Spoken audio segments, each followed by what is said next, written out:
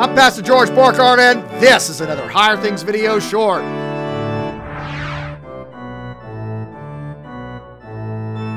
Divisions, denominations, why are there so many of them? That's the subject of today's Higher Things video short.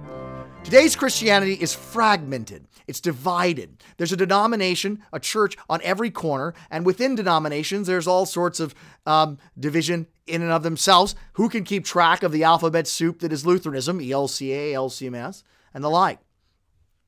And shouldn't we, says the world, and some of Christianity, just set aside our differences and love one another and just drink the same Jesus juice and just agree to disagree in order for faith? Well, no. The Word. The Word is what causes the division. Jesus causes the division. Jesus speaks His word of law and gospel, and His word is so radical, so Jesus-y, that it in and of itself is unbelievable by our own reason or strength. God has taken our sins, taken our iniquity, taken our crimes, taken our punishment, taken our hell, and He's placed it upon His Son.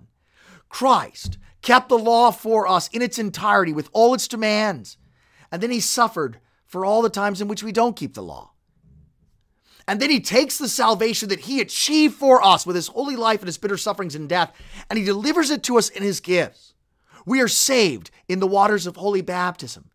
We are absolved in the word of pardon preached to us, put upon us in holy absolution, spoken to us by our neighbor. He feeds us. Christ feeds us His very body to eat and His blood to drink for the forgiveness of all our sins at His supper.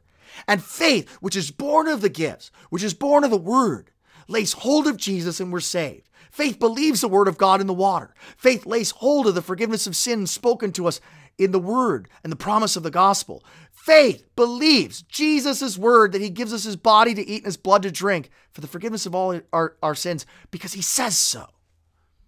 Unbelief rejects the word of God, rejects Jesus, says that something isn't enough or that Jesus isn't enough.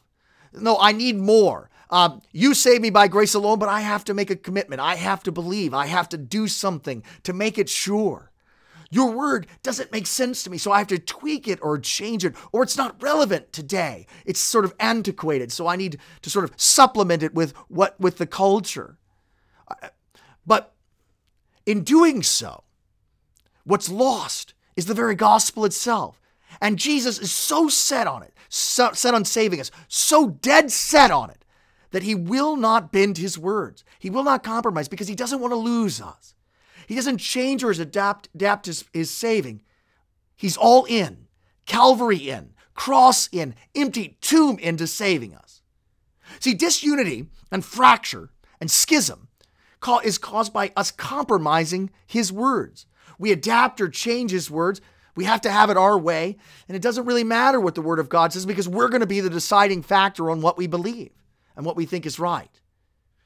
So Jesus prays for unity, and we should too. We should pray for unity.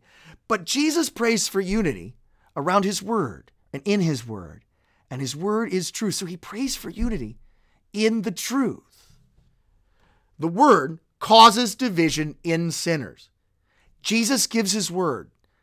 Jesus takes the divisions upon Himself and says, I didn't come to bring peace, but the sword. I came to divide mother, father, sister, brother, wife, children. And whoever loves these things more than me isn't worthy of me. See, we don't agree to disagree when it comes to the Lord's words. You see, that doesn't work. You don't agree to disagree concerning whether to stop at a red light. If you do that, you're going to plow into somebody because the truth is, you're supposed to stop at a red light. You're supposed to go at a green light. Jesus alone saves us with His holy life and His bitter sufferings and death. And He delivers that salvation to us in His gifts.